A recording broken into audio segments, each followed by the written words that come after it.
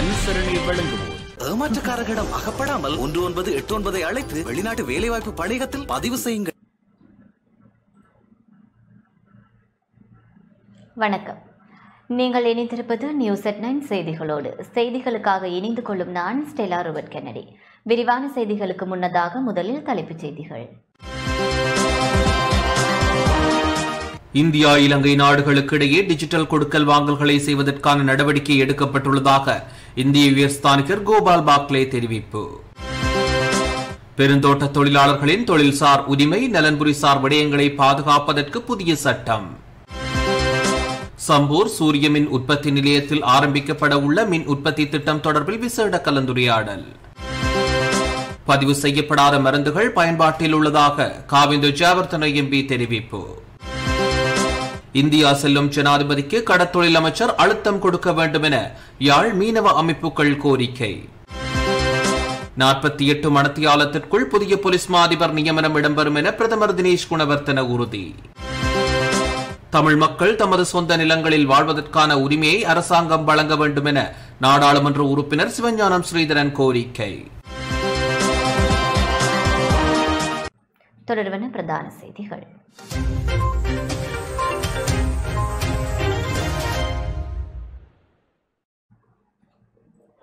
இந்திய இலங்கை நாடுகளுக்கு இடையே டிஜிட்டல் கொடுக்கல் வாங்கல்களை செய்வதற்கான நடவடிக்கை எடுக்கப்பட்டுள்ளது. இந்தியா இலங்கை நாடுகளுக்கு இடையே டிஜிட்டல் கொடுக்கல் வாங்கல்களை செய்வதற்கான நடவடிக்கை எடுக்கப்பட்டு வருவதாக இலங்கைக்கான இந்திய உயர்ஸ்தானிகர் கோபால் பாக்லே குறிப்பிட்டுள்ளார். கொழும்பு பண்டாரநாயக்க சர்வதேச ஞாபகார்த்த மாநாட்டு மண்டபத்தில் இந்திய சுற்றுலா சம்மேளனத்தினால் ஏற்பாடு செய்யப்பட்ட நிகழ்வில் கலந்து கொண்டு கருத்து தெரிவித்த போதே அவர் இதனை குறிப்பிட்டுள்ளார். கடந்த சில மாதங்களில் வாரத்திற்கு 4 முறை மட்டுமே இயக்கப்பட்ட சென்னை யாழ்ப்பாண விமான சேவை வரும் ஜூலை 16 முதல் நாள்தோறும் இயக்கப்படும். இரு நாடுகளுக்கு இடையே பல தசாப்தங்களாக இயங்காமல் இருந்த படகு சேவையை மீண்டும் தொடங்க நடவடிக்கை எடுக்கப்பட்டு வருகின்றது.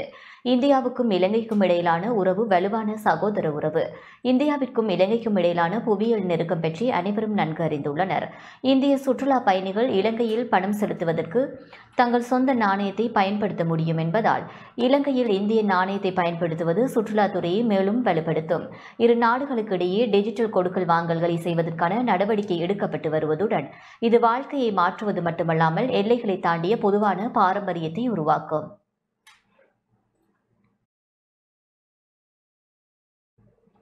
பெருந்தோட்ட தொழிலாளரின் தொழில்சார் உரிமை நலன்புரிசார் விடயங்களை பாதுகாப்பதற்கு தனியானதொரு சட்டம் உருவாக்கப்பட்டுள்ளது. பெருந்தோட்ட தொழிலாளர்களுக்கான தொழில்சார் உரிமைகளையும் அவர்களுக்கான நலன்புரிசார் விடயங்களையும் பாதுகாப்பதற்கு தனியானதொரு சட்டம் இயற்ற வேண்டும் என அமைச்சர் ஜீவன் தொண்டமானால் முன்வைக்கப்பட்ட யோசனைக்கு தொழிலமைச்சின் ஒப்புதல் கிடைக்கப்பெற்றுள்ளது. இதற்கமைய இது தொடர்பான சட்டமூலத்தை விரைவில் நாடாளுமன்றத்தில் முன்வைத்து அதனை நடைமுறைப்படுத்துவதற்கு தொழிலமைச்சர் மனுஷ நாணயக்கார இணக்கம் தெரிவித்துள்ளார் என தேசிய தொழில் ஆலோசனை சபை உறுப்பினர் பாரத் அருள்சாமி தெரிவித்தார். நாட்டில் அமுலில் உள்ள தொழில் சட்டத்தில் மேற்கொள்ளப்பட வேண்டிய சட்ட திருத்தங்கள் தொடர்பில் ஆலோசனைகள், யோசனைகள் மற்றும் கருத்துக்கள் பல தரப்புகளிடமிருந்தும் பெறப்பட்டன. இது தொடர்பில் தொழில் அமைச்சர் தலைமையில் கூட்டங்களும் நடத்தப்பட்டன. இவற்றை அடிப்படையாக கொண்டு தயாரிக்கப்பட்டுள்ள உத்தேச தொழில் சட்டமூலம் குறித்தான வரைவு நகல் தேசிய தொழில் ஆலோசனை சபையில் சமர்ப்பிக்கப்பட்டது. பல பகுதிகளாக பிரிந்திருந்த தொழில்சார் சட்டங்களையும் நடைமுறைகளையும் ஒன்றிணைத்து நாட்டில் ஒரே தொழில் சட்டத்தை அமுல்படுத்துவதற்கான உத்தேச வரைவு நகலை முன்வைக்கப்பட்டுள்ளது. குறித்த வரைவு நகல் தொடர்பான தமது நிலைப்பாட்டை, கருத்துக்களை எதிர்வரும் 21ஆம் தேதிக்கு முன்னர் தேசிய தொழில் ஆலோசனை சபை உறுப்பினர்கள் முன்வைக்க வேண்டும் என்பது குறிப்பிடத்தக்கது.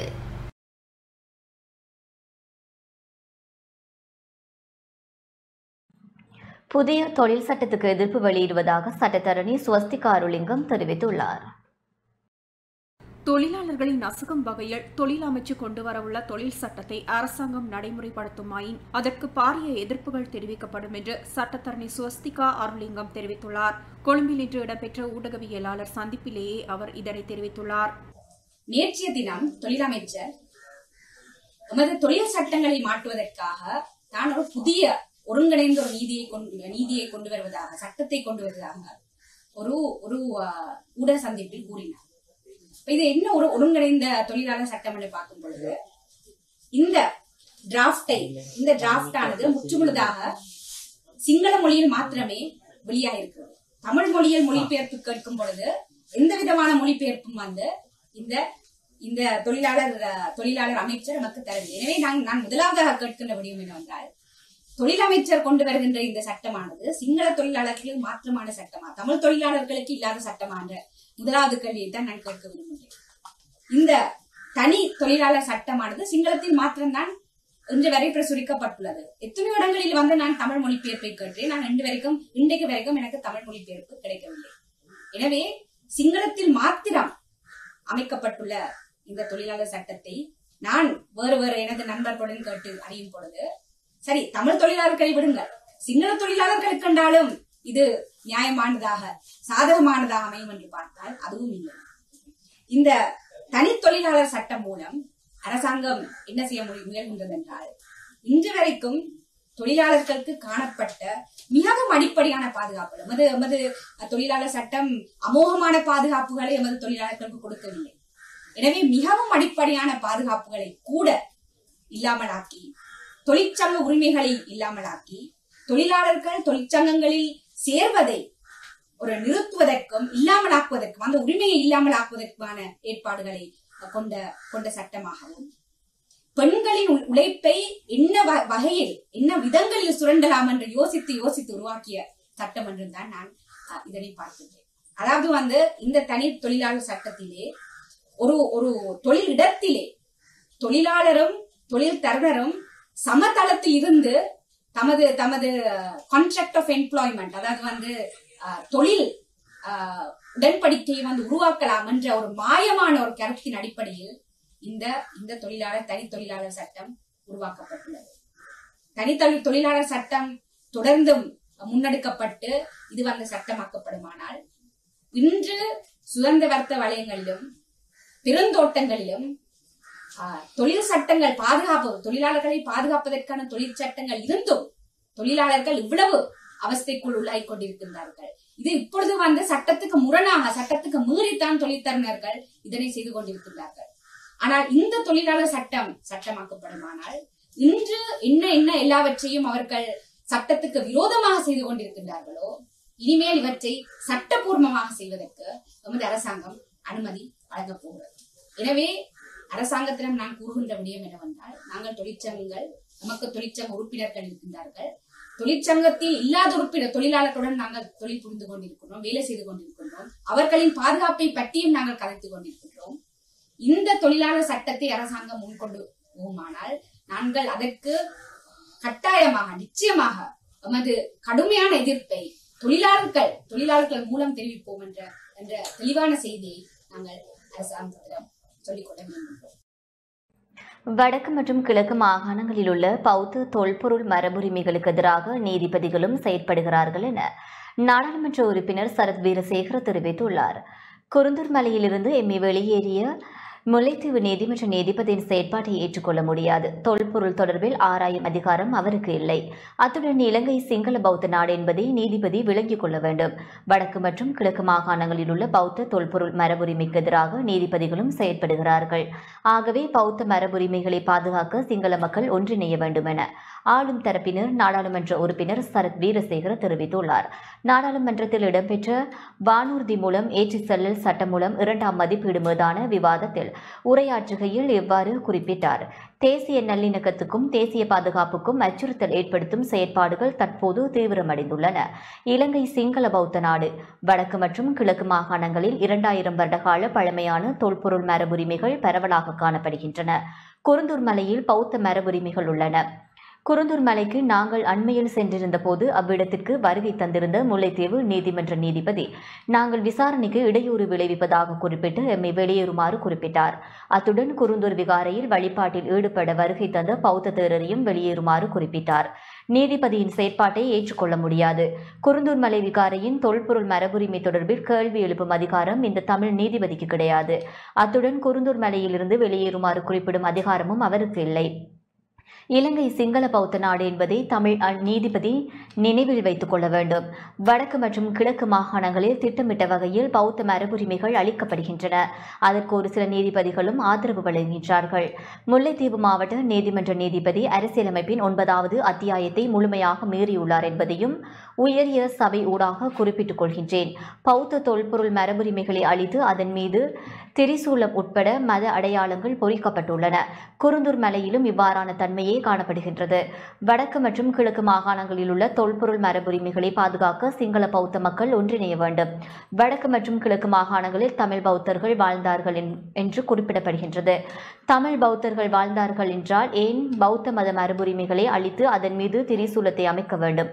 வடக்கு மற்றும் கிழக்கு மாகாணங்களில் உள்ள தொல்பொருள் மரபுரிமைகளை பாதுகாக்க அரசாங்கம் விசேட கவனம் செலுத்த வேண்டும் என சரத் வீரசேகர தெரிவித்துள்ளார்.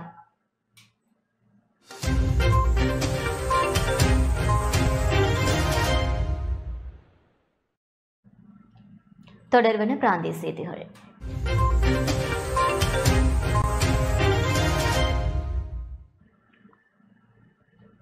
மன்னார் நடுகுடா கடல் பகுதியில் இந்திய கப்பல் கரை தட்டியுள்ளது. இந்தியாவிற்கு சொந்தமான கப்பல் ஒன்று இன்று மாலை மன்னார் நடுகுடா கடல் பகுதியில் கரை தட்டியுள்ளதாக தெரிவிக்கப்படுகின்றது. தலைமன்னார் கடற்பரப்பு ஊடாக கரை தட்டிய கப்பலை கடற்படையினர் மீட்டு நடுகுடா கடற்கரை பகுதிக்கு கொண்டு சென்றனர். குறித்த கப்பலை பொதுமக்கள் சென்று பார்வையிட்டு வருகின்றனர்.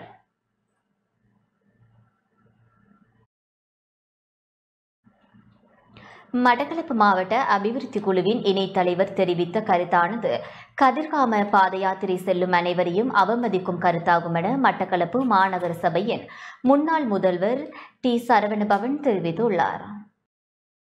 மாவட்ட அபிவிருத்தி குழு கூட்டத்தில் கதிராம யாத்திரிகர்கள் செல்லும் வழியில் அன்னதானம் வழங்கும் விடயம் தொடர்பில் மாவட்ட அபிவிருத்தி குழுவின் இணைத் தலைவர் தெரிவித்த கருத்தானது ஒட்டுமொத்த பாத யாத்திரை செல்வோரையும் அவமதிக்கும் கருத்தாகும் என மட்டக்களப்பு மாநகர சபையின் முன்னாள் முதல்வர் தியாகராஜ சரவணபவன் தெரிவித்துள்ளார். இன்று மாலை மற்ற ஊடக அமைப்பில் நடைபெற்ற ஊடக சந்திப்பின் போதே அவர் இவ்வாறு தெரிவித்தார். கதிராமை பாத யாத்திரைகளுக்கு அன்னதானம் வழங்க வேண்டும் என்ற தீர்மானம் 2022ஆம் ஆண்டு சபை மூலமாக எடுக்கப்பட்டது. இதில் மாநகர சபை என்றது ஒரு பங்காளி தான். மாநகர சபை தனியே எதிரே முடிவெடுக்கிறாது. இந்த அன்னதான சபை எடுக்கிற தீர்மானத்துக்கு மாநகர சபை கட்டுப்பட வேண்டும். மாநகர சபைக்கு புதுசாக வருகின்ற ஆணையாளர்கள் அதற்கு உடன்படாத விடத்தில் நாங்கள் அன்னதான சபை தனியாக அந்த அன்னதான செயற்பாட்டை செய்யும் என்றதில் எந்த சந்தேகமும் இல்லை. அவர் ஒரு சில குற்றச்சாட்டை சொல்லியிருந்தார். முதலாவதாக மாநகர சபை முன்னாள் மேயர் அந்த வாகனத்தில் பயணித்தது. இந்த யாப்பின் பிரகாரம் அன்னதான கொடையாளிகள் போக்குவரத்துக்கு மாநகர சபை பங்களிப்பு செய்ய வேண்டும் என்று இருக்குது. இதுக்கு மேலதிகமாக அன்று அந்த இடத்துக்கு வேறு ஒரு சேவைக்காக அந்த வாகனம் சென்ற காரணத்தினாலும் நாங்கள் அதில் பயணிக்கிருந்தோம். அடுத்தது ஒரு பிழையான ஒரு குற்றச்சாட்டை சாட்டியிருந்தார். அங்கே களவுகள் திருட்டு நடப்பதாக. உண்மையிலேயே எங்களோட ஊழியர்கள் மிக அர்ப்பணிப்போட தொண்டர் அடிப்படையில் அந்த இடத்தில் அவங்க கஷ்டப்பட்டு வேலை செய்தாங்க. பாத யாத்திரைகளுக்கு உணவு வழங்கி கொண்டிருந்தார்கள். உண்மையிலேயே எங்களோட மாநகர சபை ஊழியர்களை அவமதித்ததாகவே நான் பார்க்குறேன். அவர் சொல்கிறார் பல திருட்டுக்கள் அந்த அன்னதான நிகழ்வில் நடைபெறுவதாகவும் அரிசிகளை திருடி அங்கே சமைக்கிறவங்க விற்று காசு எடுக்கிறதாகவும் குற்றச்சாட்டியிருந்தார். எனவே இது எங்களோட ஒட்டுமொத்த மாநகர சபை ஊழியர்களை அவமதித்ததாகவே நான் பார்க்குறேன். அவர் தன்னை போல எல்லாரும் நினைச்சு கொண்டிருக்கிறார் நினைக்கிறேன். இது ஒட்டுமொத்த பாத யாத்திரைகளையும் அவமதித்ததாக நான் பார்க்கிறேன். யாழ் வேலனை மத்திய கல்லூரி அதிபர் வெற்றிடம் நியாயமான நேர்முக தேர்வின் பிரகாரம் நிரப்பப்பட வேண்டும் என வலியுறுத்தப்பட்டுள்ளது. யாழ் வேலனை மத்திய கல்லூரியில் ஏற்பட்ட அதிபர் வெற்றிடம் நியாயமான நேர்முக தேர்வின் பிரகாரம் நிரப்பப்பட வேண்டும் என இலங்கை ஆசிரியர் சங்கம் வலியுறுத்தியுள்ளது. இது தொடர்பில் இலங்கை ஆசிரியர் சங்க உபத்தலைவர் தீபன் திலீசன் ஊடகங்களுக்கு அறிக்கை அனுப்பி வைத்துள்ளார். யாழ் வேலனை மத்திய கல்லூரியில் ஏற்பட்ட அதிபர் வெற்றிடம் தொடர்பாக கடந்த ஏப்ரல் மாதம் பத்திரிகை வாயிலாக விண்ணப்பம் கோரப்பட்டு மே மாதம் நேர்முக தேர்வு நடத்தப்பட்டிருந்தது. நேர்முக தேர்வில் தரம் 1 அதிபர் சேவையைச் சேர்ந்த தகுதியான ஒருவர் தெரிவு செய்யப்பட்டிருந்தார். குறித்த நியமனம் வழங்கப்படவிருந்த நிலையில் இன்றைய பத்திரிகையில் மீண்டும் வேலனை மத்திய கல்லூரிக்கான அதிபர் விண்ணப்பம் கோரப்பட்டுள்ளமையானது வடமாகாண கல்வி அமைச்சின் முறையற்ற செயற்பாடாகும்.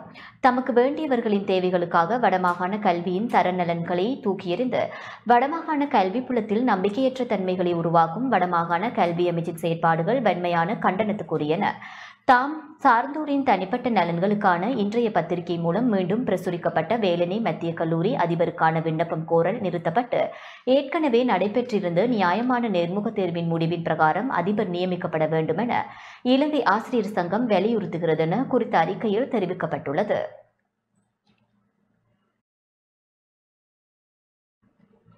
சம்பூர் சூரிய மின் உற்பத்தி நிலையத்தில் ஆரம்பிக்கப்படவுள்ள மின் உற்பத்தி திட்டம் தொடர்பில் விசேட பேச்சுவார்த்தை இடம்பெற்றுள்ளது. சம்பூர் சூரிய மின் உற்பத்தி நிலையத்தில் இலங்கை மின்சார சபை மற்றும் இந்தியாவின் தேசிய அனல் மின் உற்பத்தி கூட்டுத்தாபனம் என்பன ஆரம்பிக்கப்படவுள்ள 130 மெகா வோல்ட் மின் உற்பத்தி திட்டம் தொடர்பில் விசேட பேச்சுவார்த்தை இடம்பெற்றுள்ளது. மின்சக்தி அமைச்சர் காஞ்சன விஜயசேகர தலைமையில் இலங்கை மின்சார சபை, இந்தியாவின் தேசிய அனல் மின் உற்பத்தி கூட்டுத்தாபனம் ஆகிய ஆசிய உட்கட்டமைப்பு முதலீட்டு வங்கி என்பவற்றின் பிரதிநிதிகளின் பங்கு பற்றுதலுடன் குறித்த பேச்சுவார்த்தை இடம்பெற்றது. முதல் கட்டமாக 50 மெகாவால்ட் மின் உற்பத்தி நிலையத்துக்கான எரிசக்தி அனுமதி அடுத்த வாரம் வழங்கப்படும். பரிமாற்ற செயற்பாடுகள் மற்றும் வேலை திட்டத்தின் மேம்பாட்டு தேவையான நிதியை திரட்ட ஆசிய உட்கட்டமைப்பு முதலீட்டு வங்கியுடன் பேச்சுவார்த்தைகள் முன்னெடுக்கப்பட்டு வருகின்றன. அதற்கமைய இந்த பேச்சுவார்த்தையில் கலந்து கொண்ட ஆசிய உட்கட்டமைப்பு முதலீட்டு வங்கி அதிகாரிகள் பரிமாற்றம் மற்றும் கட்டண மேம்பாட்டுக்கான $200 மில்லியன் வேலை திட்ட மேம்பாட்டுக்காக $20 மில்லியன் வழங்க முடியும் என தெரிவித்துள்ளனர். வவுனியா பெரிய விளாத்திக்குளம் பிரதான வீதியை வவுனியா நீதிபதி இன்று பார்வையிட்டார். வவுனியா பெரிய விளாத்திக்குளம் பிரதான வீதியை தமது பாவனைக்கு வழங்க வேண்டுமென கிராம மக்கள் நீதிமன்றத்தில் வழக்கு கொடுத்த நிலையில் குறித்த வீதியை வவுனியா நீதவான் நீதிபதி இன்று பார்வையிட்டார். வவுனியா பெரிய விளாத்திக்குளம் பிரதான வீதி ஓமந்தை புகையிரத நிலையம் அமைப்பதற்காக 2012ஆம் ஆண்டளவில் நிரந்தரமாக மூடப்பட்டு மக்கள் பாவனைக்காக பல கிலோமீட்டர் சென்று கிராமத்திற்கு வரும் வகையில் பெரிதொரு பாதை வழங்கப்பட்டிருந்தது. இந்நிலையில் தமது பழைய பாதையை மீள வழங்க வேண்டும் என கோரி கிராம மக்கள் போராட்டத்தை முன்னெடுத்தனர். இந்நிலையில் 2018ஆம் ஆண்டு ஓமந்தை போலீசார் ஊடாக கிராம மக்கள் வழக்கு தாக்கல் செய்திருந்த நிலையில் கடந்த வழக்கு விசாரணையின் போது நீதவான் நீதிபதி இன்றைய தினம் குறித்த இடத்தை பார்வையிட வருவதாக தெரிவித்திருந்தார். இதன் பிரகாரம் இன்று மதியம் ஓமந்தை புகையிரத நிலைய பகுதிக்கு வருகை தந்த நீதிபதி மூடப்பட்ட பாதை மற்றும் தற்போதைய பாதைகளை பார்வையிட்டதுடன் புகையிரத திணைக்கள பொறியியலாளர் மற்றும் கிராம மக்கள் சார்பிலான சட்டத்தரணி எம்.ஏ. சுமந்திரன் கிராம மக்களுடன் கலந்துரையாடிய நீதிபதி மக்களின் இலகுவான பயணத்திற்கு ஏதுவாக எடுக்கக்கூடிய நடவடிக்கைகள் தொடர்பில் புகையிரத திணைக்களத்தினரிடம் கேட்டறிந்தார். இதனை அடுத்து புகையிரத திணைக்களத்தின் பொறியியலாளர் கிராம மக்கள் கோரிய இடத்தில் முச்சக்கர வண்டிகள் உட்பட்ட வாகனங்கள் செல்லக்கூடிய விதத்தில் பாதை அமைத்து தருவதாக தெரிவித்ததுடன் பார ஊர்திகள் தற்போது பயன்படுத்தப்படும் பாதையினூடாகவே பயணிக்க வேண்டும் எனவும் கோரிக்கை விடுத்தனர். இதனை கிராம மக்கள் ஏற்றுக்கொண்டனர். இதனை அடுத்து 2 வாரங்களில் அறிக்கை சமர்ப்பிக்குமாறு நீதிபதி புகையிரத திணைக்களத்தினருக்கு தெரிவித்தார். அடுத்த வழக்கு விசாரணை எதிர்வரும் 21ஆம் தேதி இடம்பெறவுள்ளமை குறிப்பிடத்தக்கது. புகையிரத நிலையத்துக்கு அண்மையிலே மக்கள் பாவனை செய்யக்கூடியவாறு ஒரு கடவை ஒன்று இல்லாமல் இருக்கிறது. இந்த புகையிரத நிலையம் அமைக்கப்படுகிற போது இருந்த பாதை இல்லாமல் ஆக்கப்பட்டிருக்கிறது. அதனாலே பொதுமக்கள் பெரும் சிரமத்துக்குள்ளாகிறார்கள். புகையிரத நிலையத்தினுடைய அந்த பிளாட்ஃபார்ம் இதை அந்த இருந்த வீதியை மறைத்து வருகிற காரணத்தினாலே செய்ய முடியாமல் இருந்திருக்கிறது. பாடசாலை மாணவர்கள் உட்பட பலர் இப்பொழுது எந்தவித பாதுகாப்பும் இல்லாமல் வெறுமனே 2 புகையிரத வீதிகளை கடந்து செல்ல வேண்டியதாக இருக்கிறது. அதற்கென்று அமைக்கப்பட்ட பாதை 1 கிலோமீட்டர் தூரத்துக்கு அப்பால் இருக்கிறது. பார சுமையோடு வருகிறவர்கள் பிள்ளைகள் அவ்வளவு தூரம் நடந்து சென்று அதனை கடந்து திரும்பவும் இங்கே வர முடியாது. ஆகையினாலே எங்களுடைய பிரதேச சபையை சார்ந்தவர்கள் இந்த வழக்கை நீதிமன்றத்திலே தாக்கல் செய்திருந்தார்கள்.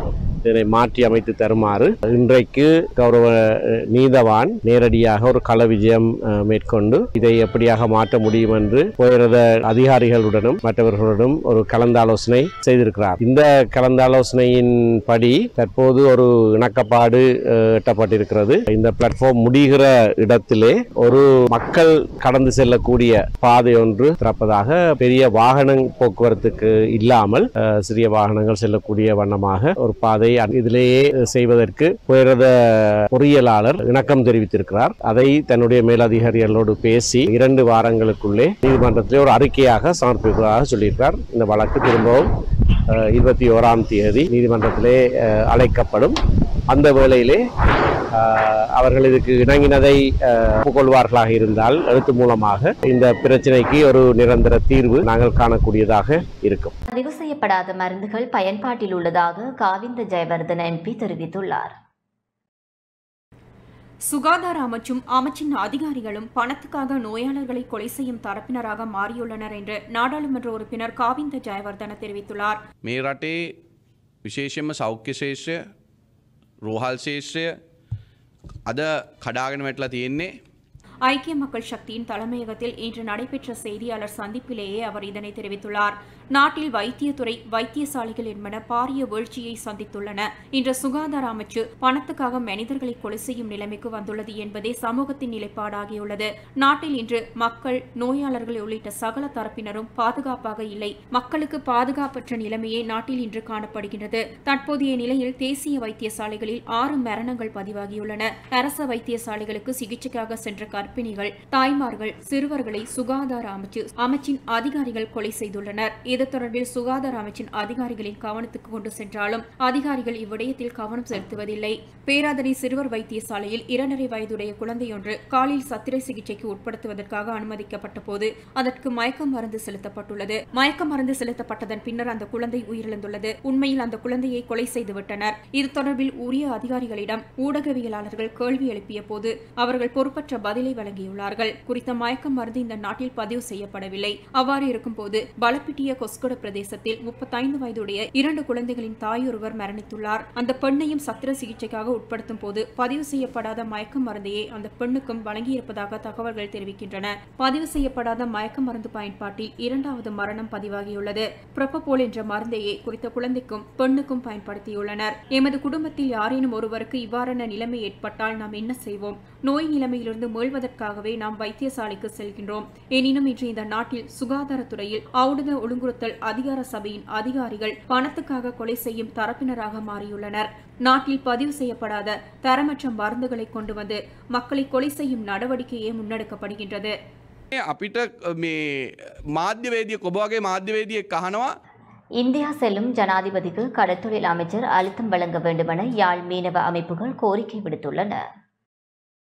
இந்தியா செல்லும் ஜனாதிபதி ரணில் விக்ரமசிங்கவுக்கு இந்திய மீனவர்களின் எல்லை தாண்டிய மீன்பிடியை கட்டுப்படுத்துவதற்கு கடற்றொழில் அமைச்சர் டக்ளஸ் தேவானந்தா மற்றும் யாழ் மாவட்ட நாடாளுமன்ற உறுப்பினர்கள் அழுத்தங்களை வழங்க வேண்டுமென யாழ் மாவட்ட கடற்றொழிலாளர் கூட்டுறவு சமாசங்களின் சம்மேளன உபத்தலைவர் அந்தோணி பிள்ளை பிரான்சிஸ் ரத்னகுமார் கோரிக்கை விடுத்துள்ளார். யாழ் மாவட்ட கடற்றொழிலாளர் கூட்டுறவு சமாசத்தில் இன்று இடம்பெற்ற ஊடகவியலாளர் சந்திப்பின் போதே அவர் இவ்வாறு தெரிவித்தார். குறித்த ஊடக சந்திப்பில் நெடுந்தீவு கடற்றொழில் சமாசத்தின் உறுப்பினர் சி ரொபின்சன் குரூஸ், வலி வடக்கு கடற்றொழிலாளர் சம்மேளன தலைவர் ரீகன் ஆகியோர் பங்கேற்றனர்.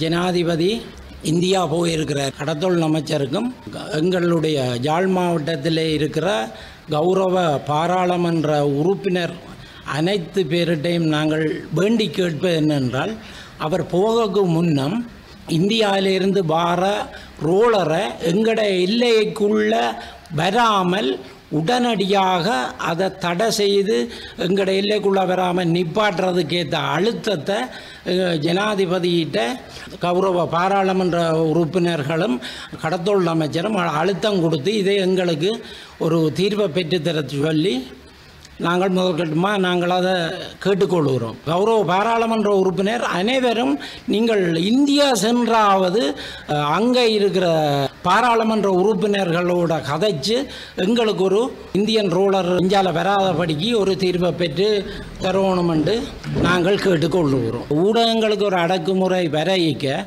அந்த அடக்குமுறைக்கு எதிராக நாங்கள் எங்களோட கடற்தொழில் சமூகம் நின்று போராடுவோம் என்று நாங்கள் இதில் சொல்ல விரும்புகிறோம்.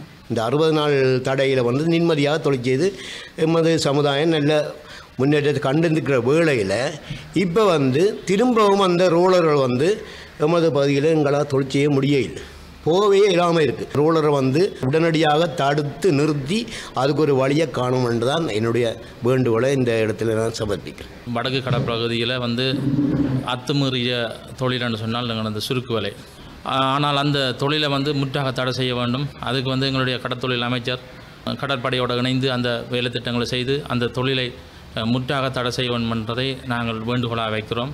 சுருக்கு வலைகள் நடைமுறையில் இருந்து கொண்டு தான் இருக்கிறது. அதனால் ஒரு மிகவும் பாதிப்புகள் ஏற்பட்டு கொண்டிருக்கிறது. எமது நெடுந்தீவில் 856 குடும்பங்கள் வாழ்கின்றனர். அந்த 856 குடும்பங்கள் என்று பல குடும்பங்கள் தொழில்களை விட்டு வெளியே செல்கின்ற கட்டங்கள் நடந்து கொண்டிருக்கின்றது. மனைவிமாருடைய தாலி கொடிகளையும் சங்கிலிகளையும் வைத்து நாங்கள் வலைகளை உருவாக்கி வலைகளை போட்டு கொண்டிருக்கின்ற போது இந்திய படகுகள் என்று எத்தனையோ வலைகள் என்று நாசமாக்கப்பட்டு எங்களுடைய வாழ்வாதாரத்துக்கு கேள்விக்குறியாக இருக்கின்றது. இன்னும் எங்களுடைய மீனவ சமுதாயம் இன்று பல கூலி தொழில்களுக்கு போகக்கூடிய கட்டங்களுக்குள்ளே தள்ளப்பட்டு கொண்டிருக்கின்றோம். எங்களுடைய கரைக்குள் வந்து அவர்கள் எங்களுடைய நிலங்களை நாசமாக்கி விட்டு போகிறார்கள். இன்று நாங்கள் பிடித்த பிரமின் பாறையாக இருந்தாலும் சரி, கட்டாவாக இருந்தாலும் சரி, எங்களுடைய பவளப்பாறைகள் நாசமாக்கப்பட்டு இன்று அந்த இடத்துல வந்து மீன் குஞ்சல் பொறிப்பது என்று சொன்னால் பாரிய ஒரு சிக்கலாக எதிர்கொள்ளும். 48 மணித்தியாலத்திற்குள் புதிய போலீஸ் மா அதிபர் நியமனம் இடம்பெறும் என பிரதமர் தெரிவித்துள்ளார். 48 மணித்தியாலங்களுக்குள் போலீஸ் மா அதிபரை நியமிக்க நடவடிக்கை எடுக்கப்படும் என பிரதமர் தினேஷ் குணவர்தன பாராளுமன்ற சபையில் தெரிவித்துள்ளார். இன்றைய பாராளுமன்ற அமர்வின் போது பாராளுமன்ற உறுப்பினர் டலஸ் அழகப்பெரும எழுப்பிய கேள்விக்கு பதிலளித்த போதே அவர் இதனை தெரிவித்துள்ளார். දවසට එළිවෙන්නේ ලංකා ඉතිහාසයේ පළවෙනි වතාවට දින 12ක් පොලිස්පතිවරයෙක් නැතිව. வரலாற்றில் முதற் தடவையாக 12 நாட்கள் போலீஸ் மா அதிபர் பதவிக்கு வெற்றிடம் காணப்படுகின்றது. இந்த கால பகுதிக்குள் அதிக அளவில் குற்றச் செயல்கள் பதிவாகியுள்ளன. போலீசாருக்கு இடையில் முறுகல் ஏற்பட்ட சம்பவங்களும் நாட்டில் பதிவாகியுள்ளது. போலீஸ் மா அதிபரை நியமிப்பதில் உள்ள சிக்கல் நிலை என்ன? ஏன் இவ்வளவு நாட்கள் போலீஸ் மா அதிபரை நியமிக்கவில்லை? யார் போலீஸ் மா அதிபராக போகிறார் என்பதில் நமக்கு சிக்கல் இல்லை. காலதாமதத்திற்கு காரணம் என்ன? சட்டத்தை பாதுகாக்க வேண்டிய நாட்டில் பிழையான எடுத்துக்காட்டாக இந்த விடயம் அமைந்துள்ளது. ஜனாதிபதி பெயரை வழங்கும் வரையில் இருக்காது. இது தொடர்பில் ஜனாதிபதியிடம் வினவியேனும் 48 மணித்தியாலங்களுக்குள் பிரதமர் நடவடிக்கை எடுக்க வேண்டும். ජනාධිපතිතුමා නම එවනකන් ඉන්නේ නැතිව ගරු කතානායකතුමනි. ජනාධිපතිතුමා විමසා හෝ මේ ඉදිරි පැය 48 ඇතුලේ මේකට තීන්දුවක් ගන්න කියලා ගරු අගමැතිතුමා. ஜனாதிபதிக்கு உள்ள அதிகாரத்திற்கு அமைய ஜனாதிபதி பெயரிடுவார். அதற்கமைய நீங்கள் கூறியதை போன்று 48 மணித்தியாலங்களுக்கு முன்னர் மேற்கொள்ளப்படும். இதன் காரணமாக நாட்டில் குழப்பம் எதுவும் ஏற்படவில்லை. நாடு தழுவிய ரீதியில் மாகாண பிரதி போலீஸ் மா அதிபர்களின் கண்காணிப்பின் கீழ் போலீசாரினுடைய சேவை முன்னெடுக்கப்படுகின்றது. රටපුරා ඇති සේවාව පිළිබඳ අවශ්‍ය සියලු කටයුතු දිස්ත්‍රික්ක ප්‍රධාන DIGලා විසින් කරගෙන යනවා. ඒ පත් කිරීම ව්‍යවස්ථාදායක සභාවෙන් සනාථ වෙන්නට ඕන. එතකොට දැන් ඩලස් நீங்கள் விரைவாக நடவடிக்கை எடுப்பதாக கூறினீர்கள். ஆனால் இந்த நியமனம் அரசியலமைப்பு சபையினால் ஏற்றுக்கொள்ளப்பட வேண்டும். அந்த சபையில் நான் உட்பட பிரதமரும் உள்ளார். அரசியலமைப்பு சபை அடுத்த வாரத்திலேயே கூட உள்ளது. இந்நிலையில் காலதாமதம் இன்னமும் கூட ஏற்பட போகின்றது. මේ ප්‍රමාද වීම කල් මැරීම කල් යැවීම තවදුරටත් ක්‍රියාත්මක වෙනවා. පත් කරන්න නියමිත 36 වෙනි පොලිස්පතිවරයා. 35 போலீஸ் மா அதிபர்கள் நியமிக்கப்பட்டுள்ளார்கள். அப்போதெல்லாம் ஏற்படாத காலதாமதம் வரலாற்றில் முன்னெப்போதும் இல்லாதவாறு இப்போது ஏற்பட்டுள்ளது. இதன் பின்னணியில் உள்ள விடயத்தை வெளியே கொண்டு வர நாம் முற்படவில்லை. இது நிர்வாக மற்றும் அரசியல் பிரச்சனை மாத்திரமல்ல, சட்டத்தின் ஆட்சியில் ஏற்படும் சிக்கல் நிலையாகும். මේ නීති ආධිපත්‍යයේ නොසලකා හැරීමක් පිළිබඳ ගැටලුවක් මේකේ තියෙනවා. ව්‍යවස්ථාදායක සභාවේ මූලාසනය දරන්නේ ඔබතුමා. அவசர நிலையின் கீழ் தலைமை தாங்குபவரால் அரசியலமைப்பு சபையை கூட்ட முடியும். இத்தகைய விடயம் முன்னரும் கூட இடம்பெற்றிருக்கின்றது. அதற்கமைய கால வரையறைக்கு அமையவும் தேவைக்கு ஏற்பவும் அரசியலமைப்பு சபை கூடும் என நான் எதிர்பார்க்கின்றேன்.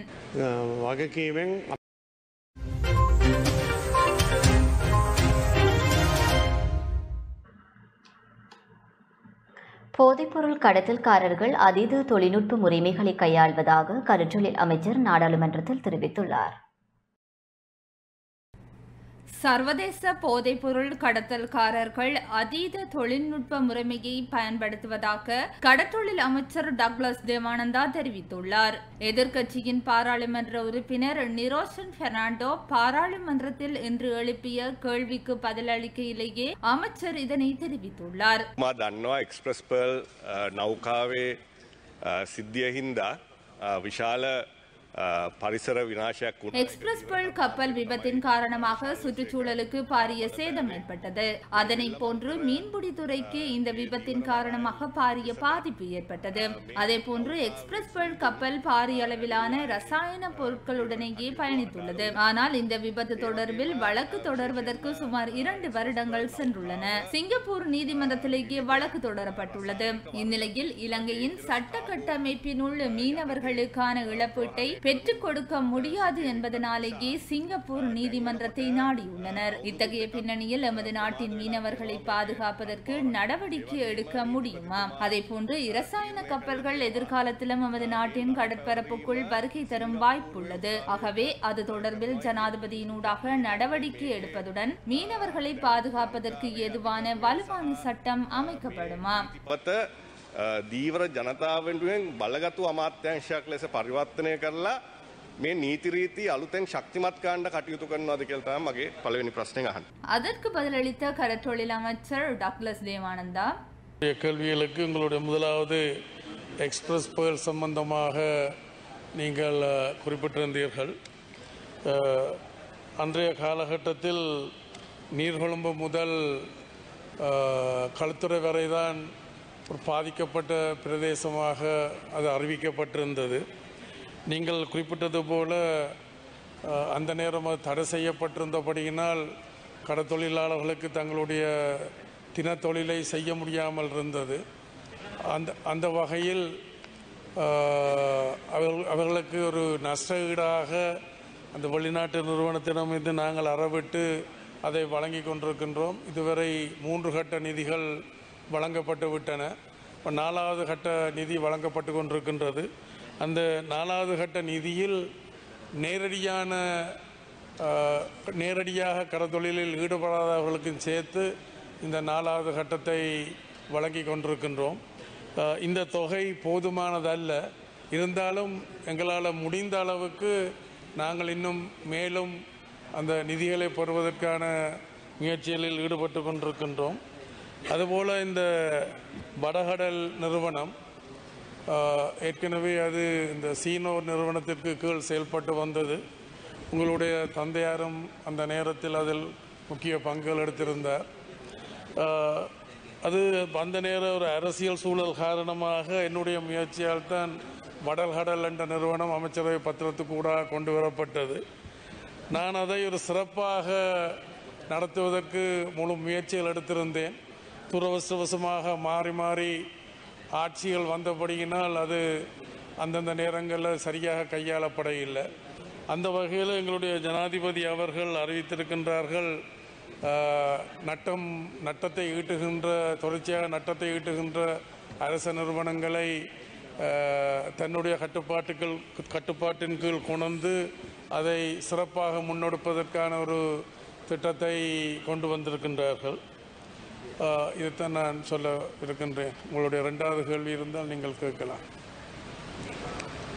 மீண்டும் கேள்வி எழுப்பிய எதிர்க்கட்சி பாராளுமன்ற உறுப்பினர், බහුදින දීවර යාත්‍රා මේ විදේශ මුහුදු සීමා තුළ பல நாள் மீன்பிடி படகுகளின் ஊடாக சர்வதேச கடற்பரப்புகளில் போதைப் பொருளை பெற்றுக்கொண்டு நாட்டினுள் அவற்றை கடத்தும் விடயம் முன்னெடுக்கப்படுகிறது. 2021ஆம் ஆண்டில் 121 வரையான எம்முடைய படகுகள் வெளிநாடுகளினால் கைப்பற்றப்பட்டுள்ளன. மாலைதீவில் 31 படகுகளும், சீசெஸில் 10 படகுகளும், பங்களாதேஷில் 4 படகுகளும், 54 படகுகள் இந்தியாவினாலும் கைப்பற்றப்பட்டுள்ளன. இத்தகைய பின்னணியில் பல்வேறு சந்தர்ப்பங்களில் கடற்தொழில் அமைச்சினூடாக படகை கண்காணிக்கும் செயற்பாடு முன்னெடுக்கப்பட்டது. ஆனால் சில சந்தர்ப்பங்களில் வெசல் மானிட்டரிங் விடயமானது உரியவாறு முன்னெடுக்கப்படவில்லை. அதேபோன்று ஆஸ்திரேலிய அதிகாரிகள் மனித கடத்தல் மற்றும் போதைப் பொருள் கடத்தல் தொடர்பில் கூறியிருந்தார்கள். இந்நிலையில் தற்போது நாட்டில் உள்ள கடல் கண்காணிப்பு நடவடிக்கையானது போதுமானதாக உள்ளதா? அத்துடன் இந்திய மீன்பிடி படகு குறித்து பல சிக்கல் நிலைகள் உள்ளது. இந்நிலையில் இந்தியா உள்ளிட்ட அயல் நாடுகளுடன் இணைந்து நாட்டின் பாதுகாப்பு අවස්ථාවලදී මේ දීවර අමාත්‍යාංශයේ යටතේ අපේ රටේ ආරක්ෂාව සහ අපේ දූදරුවන්ගේ අනාගතය ආරක්ෂා කිරීම සඳහා වැඩපිළිවෙලක් ඔබතුමා ක්‍රියාත්මක කරනවා. இதன்போது பதிலளித்த அமைச்சர் டாக்லஸ் தேவானந்தா, உங்களுடைய புள்ளி விவரங்கள் தொடர்பான விவரங்கள் என்னிடம் கைவசம் உடனடியாக இல்லை. இருந்தாலும் இந்த ஹேண்ட்சாட் அறிக்கையை பார்த்து அந்த புள்ளி விவரங்களை நான் சரிபார்த்து கொள்கின்றேன். அடுத்த இந்த பிற நாடுகளில் கைது செய்யப்பட்ட அல்லது தடுத்து வைத்திருக்கின்ற எங்களுடைய படகுகள் எல்லாம் போதை வஸ்தோடு சம்பந்தப்பட்டதாக எடுத்துக்கொள்ள முடியாது என்று அவர்கள் எல்லை தாண்டி அங்கால் சென்றிருக்கின்றார்கள். அதற்கு காரணம் ஒன்று மீன்களை தேடி பின்னால் போயிருக்கலாம், அல்லது திசை மாறி அல்லது இயந்திர பழுது காரணமாக அவர்கள் இருக்கலாம். அந்த விவரங்களையும் நான் உங்களுக்கு இந்த ஹேண்ட்சாட்டை பார்த்த பிறகு நான் உங்களுக்கு எழுத்து வடிவத்தில் தருகின்றேன். அதைவிட இந்த போதை வஸ்தை பொறுத்த வகையில் எங்களுடைய அந்த விஎம்எஸ் இயந்திரங்கள் கருவிகள் சரியாகத்தான் செயல்படுகின்றது. ஆனால் அதே நேரத்தில் அதையும் ஏமாற்றக்கூடிய வகையில் அந்த போதை வஸ்து வியாபாரிகள் ஈடுபடுகின்றார்கள். எங்களுடைய கடந்த கால அனுபவங்களை கருத்தில் எடுத்து நீங்கள் சொன்னது போல நாங்கள் சர்வதேச சமூகத்துடன் தொடர்பு கொண்டு உள்ளூர் புலனாய்வாளர்களோடும் கலந்துரையாடி கொண்டு வருகின்றோம். அதற்கும் நாங்கள் விரைவில் நடவடிக்கை எடுக்க முற்படுகின்றோம். எங்களுக்கு தெரியும் வரலாற்றில் எவ்வளோ திருட்டு சம்பவங்கள் நடக்கின்றன. ஆனால் அரசுகள் நடவடிக்கைகள் எடுக்கின்ற பொழுது புதிய புதிய முறைகளை கையாளுகின்றனர். அதே போல் இங்கும் அவ்வாறான முறைகள் கையாளப்படுகின்றன. இருந்தும் நீங்கள் சொன்ன எங்களுடைய நாட்டு மக்கள் அல்லது இளம் சமுதாயத்தினரை கருத்தில் கொண்டு நாங்கள் கூடிய கவனம் எடுத்து அதை நாங்கள் திருத்திக் கொள்ள முயற்சிக்கின்றோம். நீங்கள் இந்த LHI நிறுவனம் சம்பந்தமாக குறிப்பிட்டீர்கள். குறிப்பாக துறைமுக நிர்மாண கட்டுமான பணிகளில், அலைத்தடுப்பு அரண்கள் அமைக்கின்ற பணிகளில் இந்த LHI நிறுவனம் நிபுணத்துவ தகைமை பெற்றிருக்கிறது என்ற காரணத்தினால் அதை துறைமுக நிர்வாண பணிகளுக்கு தொடர்ந்தும் பயன்படுத்தி வருகிறார்கள். ஆனால் ஒலுவில் துறைமுகத்தின் இந்த அலைத்தடுப்பு அணை சம்பந்தமான பிரச்சினையில் தொழில்நுட்ப ரீதியான பெரிய கோளாறு உருவாகி இன்று ஒலுவிலுக்கு வடக்கே இருக்கின்ற பல கிராமங்கள், நிந்தவூர், காரதீவு, மலையக்காடு வரையும் இன்று மிக மோசமான கடலரிப்புக்கு உள்ளாகியிருக்கிறது. இது சம்பந்தமாக இந்த LHI நிறுவனம் பொறுப்பு கூற வேண்டிய கடமைப்பாடு இருக்கிறது என்பதை நான் உங்களுக்கு ஞாபகப்படுத்த வேண்டும். இந்த நாட்டில் இருக்கின்ற ஒரே நிறுவனம் என்ற காரணத்தினால் அந்த நிறுவனத்தின் ஊடாக நடக்கின்ற இந்த பிரச்சனைகளுக்கு அவர்கள் எந்த நஷ்டஈடும் கொடுப்பதாக இல்லை. எனவே இன்று இந்த ஒலுவிலுக்கு வடக்கே நடக்கின்ற இந்த பாரிய கடலரிப்புக்கு அவர்களும் பொறுப்பு கூற வேண்டும் என்பதை நீங்கள் கவனத்தில் கொள்ள வேண்டும். இந்த சந்தர்ப்பத்தில் நீங்கள் LHI பற்றி கவனத்துக்கு கொண்டு வந்தது நான் ரொம்ப நன்றியுடையவனாக இருக்கின்றேன். தனியாக ஒலுவில் துறைமுகம் மாத்திரமல்ல, நாட்டினுடைய ஏனைய சில இடங்கள்லையும் அந்த ஆய்வுகள் சரியாக நடத்தப்படவில்லை. அரசியல் காரணங்களுக்காக அந்த ஆய்வுகள் எல்லாம் மறுதளிக்கப்பட்டு செயல்படுத்தப்பட்டதாக எனக்கு அறிய வருகின்றது. ஒளிவிலை பற்றி நேற்றைக்கு கூட எங்களுடைய கௌரவ உறுப்பினர் அந்த பகுதியைச் சேர்ந்தவர் அந்த பிரச்சனையை ரொம்ப ஆக்ரோஷமாக எடுத்திருந்தார். நான் அதை மறக்கவில்லை. ஆனால் என்னுடைய கேள்வி என்னென்றால், அந்த துறைமுகம் கிட்டத்தட்ட 10 வருடங்களாக பயன்பாட்டில் இல்லை. அப்போ அந்த இடம் அடைக்கப்பட்டு விட்டது. அப்போ அடைக்கப்பட்ட பிறகு ஏனைய இடங்களில் கடலரிப்பு ஏற்படுகின்றது என்று சொன்னால் அது இதன் காரணமாகவா அல்லது இயற்கை காரணமாக என்றதையும் நாங்கள் ஆராய வேண்டி இருக்கின்றது. இருந்தாலும் அந்த கௌரவ உறுப்பினர்கள் கேட்டதுக்கு இணங்க நாங்கள் விரைவில் சம்பந்தப்பட்ட அமைச்சுகளோடு நாங்கள் கலந்துரையாடுகின்றோம். அந்த நேரம் உங்களுக்கு அழைப்பு விடுகின்றோம். வடக்கில் சேனி தொழிற்சாலை இனிப்பு தடவிய விஷம் என்று தமிழ் தேசிய பசுமை இயக்கத்தின் தலைவர் போ ஐங்கரநேசன் எச்சரித்துள்ளார். காடுகளை அழித்து சேனி தொழிற்சாலை அமைப்பது குருட்டுத்தனமான முடிவாகும். இது தமிழ் மக்களின் பூர்வீக நிலங்களை அபிவிருத்தி என்ற பெயரால் நிரந்தரமாகவே கையகப்படுத்தும் ஒரு தந்திர செயற்பாடு என தமிழ் தேசிய பசுமை இயக்கத்தின் தலைவர் போ ஐங்கரநேசன் தெரிவித்துள்ளார். வவுனியாவில் சேனி தொழிற்சாலையொன்றை அமைப்பதற்கு அமைச்சரவை அனுமதி வழங்கியுள்ளமை தொடர்பாக தமிழ் தேசிய பசுமை இயக்கத்தின் தலைமை அலுவலகத்தில் போ ஐங்கரநேசன் இன்று நடத்திய ஊடகவியலாளர் சந்திப்பில் இதனை தெரிவித்தார். வவுனியா மாவட்டத்தின் வடக்கு பிரதேச சபைக்கு எல்லைக்குட்பட்ட பகுதியில் பாரிய சீனி தொழிற்சாலை ஒன்றை அமைப்பதற்கும் அதற்கு தேவையான கரும்பை உற்பத்தி செய்வதற்கும் அமைச்சரவை அனுமதி வழங்கியுள்ளது. சீனி தொழிற்சாலையை அமைப்பதற்கும் பாரிய அளவில் பெருந்தோட்ட பயிர்களாக கரும்பை வழங்குவதற்கும் ஏறத்தாழ 74,100 ஏக்கர்கள் அளவு காணியை வழங்குவதற்கும் அமைச்சரவை ஒப்புதல் அளித்துள்ளது. இந்த திட்டத்தை முன்னெடுக்கின்ற தரப்பினர் அமையவிருக்கின்ற இந்த பாரிய சீனி தொழிற்சாலை போரினால் பாதிக்கப்பட்ட வன்னி மக்களுக்கு, பெண் தலைமைத்துவ குடும்பங்களுக்கு ஒரு பெரும் வரப்பிரசாதம், வேறாது வந்த வரப்பிரசாதம் என்று சொல்லி சிலாகித்து கொண்டிருக்கின்றது. உண்மையில் இந்த சீனி தொழிற்சாலையின் பின்னால் இருக்கக்கூடியவை இனிப்பான செய்திகள் அல்ல. இந்த உண்மைகள் மிகவும் கசப்பானவை. வடக்கில் வவுனியா மாவட்டத்தில் மாத்திரமல்ல, எந்த இடத்தில் தன்னும் சீனி தொழிற்சாலை அமைவது என்பது ஒரு விஷமான காரியமாகவே இருக்க முடியும். எந்த வகையான அபிவிருத்தி திட்டங்களை முன்னெடுப்பதாக இருந்தாலும் அந்த திட்டம் பொருத்தப்பாடானது தானா என்பதை அறிந்து கொள்வதற்கு அந்த திட்டத்திற்கு தேவையான நீர் தேவையின் அளவே முதலில் கணக்கில் எடுக்கப்படுகின்றது, கருத்தில் எடுக்கப்படுகின்றது. இதனை நீரின் அடிச்சுவடு என்று சொல்லி சொல்கின்றார்கள்.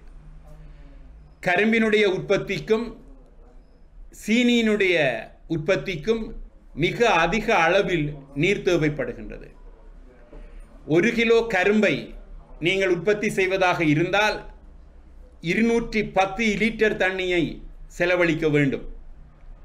அதே போன்று 1 கிலோ சுத்திகரிக்கப்பட்ட சீனியை நீங்கள் தயாரிப்பதாக இருந்தால் 1710 லிட்டர் தண்ணீரை நீங்கள் செலவழிக்க வேண்டும். இவ்வளவு நீர்ச்செலவு மிக்க, இவ்வளவு நீர் தேவையுடைய கரும்பு உற்பத்தியையும் சீனி தொழிற்சாலையையும் பேராறுகள் எதுவும் பாயாத வடக்கில் நாங்கள் கொண்டு வருவது பேராபத்தாகவே அமையும். இங்கு நீர் பற்றாக்குறைவான இடங்களில் நாங்கள், அதுவும் வருடம் பூராவும் நீரை நாங்கள் இறைத்து கொள்ள வேண்டிய அல்லது நீரை விநியோகிக்க வேண்டிய பல்லாண்டு பயிரான கரும்பை நாங்கள் வளர்த்தெடுப்பது என்பது எங்களுடைய மண்ணை விரைவிலேயே பாலைவனமாக மாற்றிவிடும். தமிழ் மக்கள் தமது சொந்த நிலங்களில் வாழ்வதற்கான உரிமையை அரசாங்கம் வழங்க வேண்டும் என நாடாளுமன்ற உறுப்பினர் சிவஞானம் ஸ்ரீதரன் தெரிவித்துள்ளார். ராணுவம் பறித்து வைத்துள்ள காணிகளை விடுவித்து தமிழ் மக்கள் தமது சொந்த நிலங்களில் வாழ்வதற்கான உரிமையை வழங்கினால் மட்டுமே நீதியும் நியாயமும் நாட்டில் கிடைக்கும் என நாடாளுமன்ற உறுப்பினர் சிவஞானம் ஸ்ரீதரன் தெரிவித்துள்ளார். இன்றைய நாடாளுமன்ற அமர்வில் ஸ்ரீதரன் எம்பி இதனை தெரிவித்துள்ளார். கொக்கு தொடுவாயில் பல பெண் போராளிகளின் உடல்கள் என கூறப்படும் பல மனித எச்சங்கள் மீட்கப்பட்டுள்ளதாகவும், மண்டைதீவு தூமையார் ஆலய கிணற்றை துப்புரவு செய்தால் சுமார் 60க்கும் மேற்பட்ட இளைஞர்களின் உடல்களை தோண்டி எடுக்க முடியும் எனவும் சபையில் தெரிவித்த நாடாளுமன்ற உறுப்பினர் சிவஞானம் ஸ்ரீதரன், இதன் காரணமாகவே ராணுவத்தினர் அந்த இடத்தில் உள்ள மக்களின் காணிகளை பறிக்க முயற்சிக்கின்றார்கள் என்றும் தெரிவித்துள்ளார். மண்டதீவு வெலுசுமன கடற்படை முகாம் யுத்தத்துக்கு பிற்பாடு தமிழர்கள் 90ஆம் ஆண்டுகளிலே அந்த மண்ணிலே இருந்து கலைக்கப்பட்டு வலுக்கட்டாயமாக கலைக்கப்பட்ட பின்னர் அந்த இடத்திலே அமைக்கப்பட்ட ஒரு கடற்படை முகாம். அந்த கடற்படை முகாம் அமைந்திருக்கின்ற பகுதியிலே தான் கௌரவ குழுக்களின் பிரதி தவிசாளர் அவர்களே மண்கும்பான் அல்லைப்பட்டி வேலணையிலே இருந்து கலைத்து வரப்பட்ட 60க்கும் மேற்பட்ட இளைஞர்கள் அங்கே இருக்கின்ற தூமையார் ஆலய முன் கிணற்றிலே கொலை செய்யப்பட்டு 60க்கும் மேற்பட்டவருடைய எலும்புக்கூடுகளோடு சேர்ந்த உடல்கள் இப்பொழுதும் அங்கே இருக்கின்றன. கொக்கு தொடுவாயிலே நேற்று பல பெண் போராளிகளுடைய உடலங்கள், அதனுடைய சிதிலங்கள் எடுக்கிறார்கள். இந்த நாட்டில் எங்கே பார்த்தாலும் தமிழர்களுடைய, தமிழ் போராளிகளுடைய, தமிழ் பிள்ளைகளுடைய உடலங்கள் எடுப்பது போல இந்த மண்டைதீவு தோமையார் தேவாலயத்திற்கு முன்னால் இருக்கிற கிணறையும் ஒரு முறை தோண்டி ஆய்வு செய்தால் 60க்கும் மேற்பட்ட பல இளைஞர்களுடைய இலங்கையினுடைய அரச படைகளால் கொப்பேகடுவ தலைமையிலே படுகொலை செய்யப்பட்டவர்கள் அந்த இடத்திலே தாக்கப்பட்டிருக்கிறார்கள். அந்த அந்த அந்த இடம்தான் இன்று மக்களுடைய காணியையும் திரும்ப அவர்கள் பறிப்பதற்கு முயற்சிக்கிறார்கள். நல்லிணக்கம் பேசுகின்ற அரசாங்கம், சமாதானம் பேசுகின்ற அரசாங்கம் இப்பொழுதும் அவருடைய காணிகளை பறிக்க முயல்தல் என்பது மிக மோசமும் அந்த மக்களை ஏமாற்றுகின்ற விதவுமாக இது அமைந்திருக்கிறது. பல்வேறுபட்ட இடங்களில் யாழ்ப்பாண மாவட்டத்தினுடைய காரைநகர், ஆனைக்கோட்டை, பூங்குடிதீவு, நெடுந்தீவு, தீவு பகுதிகளுடைய பல இடங்கள், கிளிநொச்சி மாவட்டத்தினுடைய பல்வேறுபட்ட இடங்கள், யாழ்ப்பாணத்தினுடைய வலிகாமம் வடக்கு 3000 ஏக்கருக்கு மேற்பட்ட காணிகள், இவ்வாறு இந்த காணிகள் எல்லாம் சுவீகரிக்கப்பட்டு அந்த இராணுவத்திற்கும் அரச படைகளுக்கும் வழங்குவதற்கான முயற்சிகள் மேற்கொள்ளப்படுகின்றன. இந்த நிலைமை மாற்றப்பட வேண்டும். இன்று உள்ளூர் விமான சேவைகள் தொடர்பிலே பேசப்படுகிறது. கௌரவ நிமால் ஸ்ரீபாலடி சில்வா அவர்கள் தன்னுடைய பிரசன்னத்தை இங்கு இல்லாமல் தன்னுடைய பிரசங்கத்தை மட்டும் வைத்துவிட்டு அவர் சென்று விட்டார். ஆனால் பலாலியிலே 1986ஆம் ஆண்டில் பலாலி விமான நிலையத்தை விஸ்தரிப்பதற்காக அந்த மக்களிடம் காணிகளை சுவீகரித்திருந்தார்கள். ஆனால் இன்று வரை அந்த காணியினுடைய சொந்தக்காரர்களுக்கு எந்த நிவாரணமும் வழங்கவில்லை. நாங்கள் காணியை விடுவிக்கிறோம் என்கிறார்கள். யாரோ ஒரு அமைச்சர் போகிறார், அளப்பது போல படம் எடுக்கிறார். யாருக்கு அளக்க போகிறார் என்பது தெரியாது. கௌரவ குழுக்களின் தவிசாளர் அவர்களே, அவர் மக்களை ஏமாற்றி நான் காணி அளக்கிறேன் தருகிறேன் என்று சொல்வது சில வேளை ஒரு இராணுவத்திற்கு கொடுக்க அளக்கிறாரா அல்லது அவர் அரசாங்கத்திற்காக அளக்கிறாரா இல்லை உண்மையில் அந்த மக்களுக்கு அந்த காணியை வழங்குவதற்காகத்தான் அளக்கிறார்களா என்பது யாருக்கும் தெரியாது. மக்கள் வாழ்ந்த இடங்களில் அவர்களுக்கு ஒதுக்கப்பட்ட காணிகளை இன்று அரசாங்கத்தினுடைய படைகளுக்காக குவித்து எழுதப்பட்டிருக்கிறது. பல்வேறுபட்ட இடங்களில் நான் பிரதித்துவப்படுத்துகின்ற யாழ்ப்பாண தேர்தல் மாவட்டத்தினுடைய பல்வேறுபட்ட இடங்கள் இன்றும் இராணுவ முகாம்களாக இருக்கின்றன. சர்வதேசத்தில் இருக்கின்ற ஒவ்வொரு நாடுகள் பிரதிநிதிகள் எல்லோரிடமும் நான் இந்த உயர்ந்த சபையினூடாக சொல்வது, நாங்கள் வாழுகின்ற இடங்களிலே இராணுவ விஸ்தரிப்புக்குள்ளும் இராணுவ சிறைக்குள்ளும் தான் தமிழர்கள் அடைக்கப்பட்டிருக்கிறார்கள். இந்த நாட்டிலே நீங்கள் என்ன செய்தாலும், எந்த விடயங்களை கையாண்டும், என்ன விமானத்தை ஓடினால் என்ன, எந்த புகையிரத்தை பாவித்தால் என்ன, ஆனால் மக்களுடைய நிலங்களில் வாழுகின்ற உரிமையை முதல் வழங்குங்கள். அந்த வழங்கினால் மட்டும்தான் ஒரு நீதியும் நியாயமும் இந்த நாட்டில் கிடைக்கும் என்பதை பதிவு செய்கின்றேன். வளங்கள் இருந்தும் உரிமை அதிகாரம் இல்லாமல் இருக்கின்றோம். அரசு அதிகாரங்களை வழங்குமானால் பாரிய அபிவிருத்திகளை உருவாக்க முடியும் என்று நாடாளுமன்ற உறுப்பினர் ராசமாணிக்கம் சாணக்கியன் தெரிவித்துள்ளார். காலநிலை மாற்றம், சமூக சுற்றுச்சூழல் மற்றும் பொருளாதார நிலைத்தன்மை தொடர்பான செயலமர்வு இந்தியாவில் இடம்பெற்றது. T20 என்னும் அமைப்பினால் இந்தியாவின் மேக்கல்யா என்னும் நகரத்தில் நடத்தப்பட்ட செயலமர்வில் நாடாளுமன்ற உறுப்பினர் ராசமாணிக்கம் சாணக்கியன் கலந்து கொண்டார். காலநிலை மாற்றம், சமூக சுற்றுச்சூழல் மற்றும் பொருளாதார நிலைத்தன்மை குறித்த விடயங்களுடன் தொடர்புடைய பங்குதாரர்களிடையே ஓர் புரிதலை உருவாக்கும் விதத்தில் குறித்த கலந்துரையாடல் இடம்பெற்றது. காலநிலை மாற்றம் மற்றும் பிற சுற்றுச்சூழல் பிரச்சினைகள் எதிர்கால சந்ததியினருக்கு குறிப்பிடத்தக்க தாக்கங்களை ஏற்படுத்துதல் மற்றும் இவ்வாறான சவால்களை எதிர்கொள்வதில் இளைஞர்களை ஈடுபடுத்துவதன் முக்கியத்துவம் போன்ற விடயங்கள் குறித்தும் விரிவாக கலந்துரையாடப்பட்டது. இவ்விடயம் தொடர்பாக கருத்து தெரிவித்த நாடாளுமன்ற உறுப்பினர் ராஸ் சாணக்கியன், இந்தியாவினுடைய மேகல்யா என்று அழைக்கப்படும் மாநிலத்துடைய ஷிலாங் நகரத்திலே நேச்சர் சால்ஸ் என்ற தலைப்பின் கீழே கிளைமேட் சேஞ்ச் தொடர்பான ஒரு கூட்டத்திலே என்னையும் அழைத்திருந்தார்கள். இந்த கூட்டத்திலே பேசுவதற்கு சந்தர்ப்பம் கிடைத்திருந்து இதிலே குறிப்பாக சொன்ன விடயம், இலங்கை போல ஒரு நாடும் கிளைமேட் சேஞ்ச் போன்ற விடயங்களுக்கு நாங்கள் ஒத்துழைப்பு வழங்குவதாக இருந்தால் எங்களுடைய வாழ்வாதாரத்தோடு சம்பந்தப்பட்ட சில விடயங்களின் ஊடாக கூட கிளைமேட் சேஞ்ச் சில பாதிப்பான விஷயங்கள் வந்தாலும் அதை எங்களுடைய வாழ்வாதாரம், எங்களுடைய மக்கள் அதை தான் நம்பியிருக்கிறார்கள். அதுக்கு மாற்று வருமானம் ஏற்றக்கூடிய வகையான சில திட்டங்களை நாங்கள் முன்னெடுத்தால் மட்டுமே தான் நாங்களும் ஒரு இலங்கை போல ஒரு நாடும் இந்த கிளைமேட் சேஞ்ச் போன்ற விடயங்களில் நாங்கள் பங்கு பெறலாம். இதிலே குறிப்பாக இன்னொரு மிக முக்கியமான விடயம், இந்த மேகல்யா என்று அழைக்கப்படும் மாநிலம் 70களிலே தான் உருவாக்கப்பட்டது. இந்த மாநிலம் இந்த 70களிலே உருவாக்கப்பட்டதுக்கு பிற்பாடு இன்று பாதி அபிவிருத்தியிலே காண்கிறது. இந்த மாநிலத்தினுடைய முதலமைச்சர் இந்த மாநிலத்திலே இருக்கும் பல விடயங்களை வைத்து, பல இருக்கும் வளங்களை வைத்து இந்த மாநிலத்தை கட்டியெழுப்பதை நாங்கள் பார்க்கக்கூடியதாக இருக்கிறது. இலங்கையும் அப்படித்தான், அவ்வாறு தான் இலங்கையிலே இருக்கும் எங்களுடைய குறிப்பாக வடக்கு கிழக்கை பொறுத்தளவிலே வடக்கு கிழக்கிலே இருக்கும் எங்களுடைய மாகாணங்களுக்கு அதிகாரம் வழங்கினார். நாங்களும் இவ்வாறாக எங்களுடைய பிரதேசங்கள், எங்களுடைய மக்களுடைய வாழ்க்கையை நல்லொரு முறைக்கு நாங்கள் எடுத்து செல்லலாம். அதை செய்யக்கூடிய வளங்கள் எங்களுடைய மாகாணத்தில் இருக்கு. ஆனால் அதுக்கான அதிகாரங்களிலும் வழங்கப்படவில்லை. அதனால்தான் தமிழ் தேசிய கூட்டமைப்பாகிய நாங்கள் குறிப்பாக இலங்கை தமிழரசு கட்சி இந்த தமிழ் மக்களுடைய அரசியல் உரிமை என்ற விடயத்திலே நாங்கள் இவ்வளவு அக்கறையாக இருக்கிறோம் என்றால், இந்த மாநிலத்தை பார்த்தால் இந்த மாநிலத்திலே இருக்கும் மக்களுடைய தேவைகளை இந்த மாநிலத்துடைய முதலமைச்சர் பூர்த்தி செய்யக்கூடிய அளவு அதிகாரம் அவருடைய கையில் இருக்கு. குறிப்பாக சொல்லப்போனால் சில தீர்மானங்களை எடுத்து புதிய சட்டங்களை இயக்கி இந்த மாநிலத்துக்கண்டு இருக்கும் வளங்கள் வைத்துக்கொண்டு அவர்கள் மிக சிறப்பான முறை செய்த ஒரு இலங்கை அரசாங்கம் ஒரு முன்னுதாரணமாக எடுக்க வேண்டும் என்றதை இந்த இடத்தை நான் வலியுறுத்த விரும்புகிறேன். அம்பாறை திருக்கோவில் பிரதேசத்தில் தற்கொலைகளை தடுப்பது தொடர்பில் கலந்துரையாடல் ஒன்று நடைபெற்றது. அம்பாறை திருக்கோவில் போலீஸ் பிரிவுக்கு உட்பட்ட கிராமங்களில் இளம் வயதினர் தவறான முடிவுகளை எடுத்து உயிர்களை மாய்த்து கொள்ளும் சம்பவம் அதிகரித்து செல்கின்ற நிலையில் தற்கொலைகளை தடுப்பது தொடர்பான உயர்மட்ட கலந்துரையாடல் ஒன்று இடம்பெற்றுள்ளது. திருக்கோவில் சுகாதார வைத்திய அதிகாரி வைத்தியர் பி மோகனகாந்தன் தலைமையில் திருக்கோவில் சுகாதார வைத்திய அதிகாரி அலுவலகத்தில் இடம்பெற்ற இந்த கலந்துரையாடலில் சிரேஷ்ட உளவளத்துறை வைத்தியர் யுஜே நௌஃபல், திருக்கோவில் சுகாதார வைத்திய அதிகாரி பி மோகனகாந்தன், திருக்கோவில் வலய கல்வி அலுவலக பிரதி கல்வி பணிப்பாளர் எஸ் சுரனுதன், திருக்கோவில் பிரதேச செயலக திட்டமிடல் முகாமையாளர் அனுஜா உசாந்த் உட்பட துறை சார்ந்த அதிகாரிகள், சமூக மட்ட அமைப்புகளின் பிரதிநிதிகள் பங்கேற்றனர். அம்பாறை காரைதீவில் சாரதிகளுக்கான விழிப்புணர்வு நிகழ்வு நடைபெற்றது. வீதி விபத்துக்களை தவிர்ப்போம், மக்களின் உயிரை காப்போம் எனும் துணைப்பொருளில் அம்பாறை காரைதீவு சுகாதார வைத்திய அதிகாரி தஸ்லிமா ஃபசிர் தலைமையில் சாரதிகளுக்கான விழிப்புணர்வு நிகழ்வு இன்று காரைதீவு சுகாதார வைத்திய அதிகாரி காரியாலயத்திற்கு முன்பாக இடம்பெற்றது. வீதி போக்குவரத்து விதிகளை முழுமையாகவும் முறையாகவும் அறிந்து கொள்வோம், ஒவ்வொரு உயிரையும் பாதுகாக்கும் சாரதியாக நாம் இருப்போம், மதுபான போதை வஸ்து பாவித்தலை கட்டாயம் தவிர்த்துக் கொள்வோம் போன்ற மக்களுக்கு விழிப்பூட்டும் வாசகங்களை கொண்ட துண்டு பிரசுரங்கள் பொதுமக்களுக்கும் வாகன சாரதிகளுக்கும் பிரயாணிகளுக்கும் வைத்திய அதிகாரியினால் வழங்கப்பட்டது. தேசிய காய தடுப்பு வாரத்தை நடைமுறைப்படுத்தி அதற்குரிய நிகழ்வுகளை சிறப்பாக செய்வதற்காக இன்று நாங்கள் எங்களுடைய வீதி போக்குவரத்து உள்ள வாகனங்களுக்கு ஒரு விழிப்புணர்வை நாங்கள் செய்தோம். 1 மில்லியனுக்கு மேற்பட்டவர்கள் ஹாஸ்பிட்டலில் அட்மிட் பண்ணப்படுகின்றார்கள் ஒரு வருடத்துக்கு. அதில் 12,000க்கு மேற்பட்டவர்கள் இறக்கின்றார்கள்.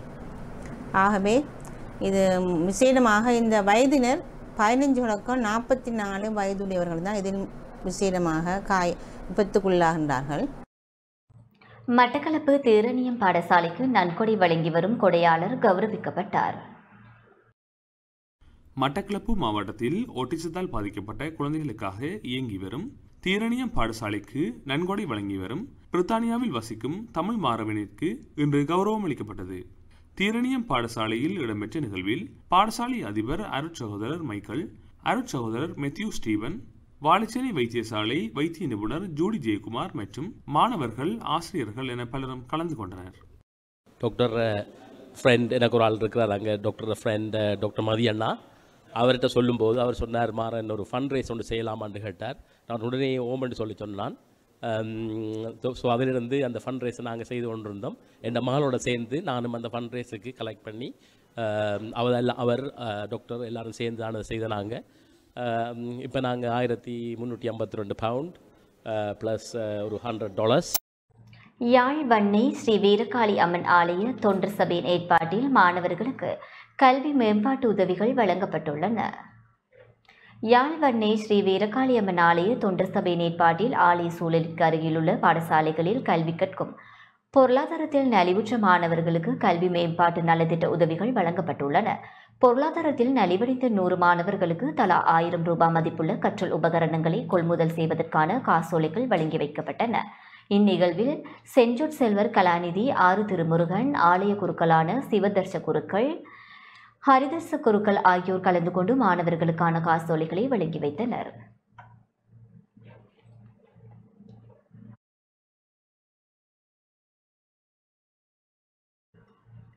அம்பாறை மாளிகைக்காடு அன்னூர் ஜும்மா பெரிய பள்ளிவாசலின் 100வது ஜும்மா குத்பாவும் பகல் உணவு வழங்கும் நிகழ்வும் இன்று இடம்பெற்றது. அம்பாறை மாளிகைக்காட்டின் 1வது பள்ளிவாசலும் தலைமை ஜும்மா பள்ளிவாசலுமான அன்னூர் ஜும்மா பெரிய பள்ளிவாசலின் 1000வது ஜும்மா குப்தாவும் பகல் உணவு வழங்கும் நிகழ்வும் இன்று வெள்ளிக்கிழமை நடைபெற்றது. குப்தா பேரூரையும் ஜும்மா தொழுகையும் அகில இலங்கை ஜமியத்துல் உலமா சபையின் பத்வா குழு உறுப்பினரும் சிரேஷ்ட விரிவுரையாளருமான மௌலவி MAM அன்பாஸ் முப்தி நிகழ்த்தினார். கல்முனை பிராந்தியத்தின் பல்வேறு பிரதேசங்களையும் சேர்ந்த உலமாக்கள், புத்திஜீவிகள், கல்விமான்கள், பிரமுகர்கள், பொதுமக்கள் என ஆயிரக்கணக்கானவர்கள் இதில் கலந்து கொண்டிருந்தனர்.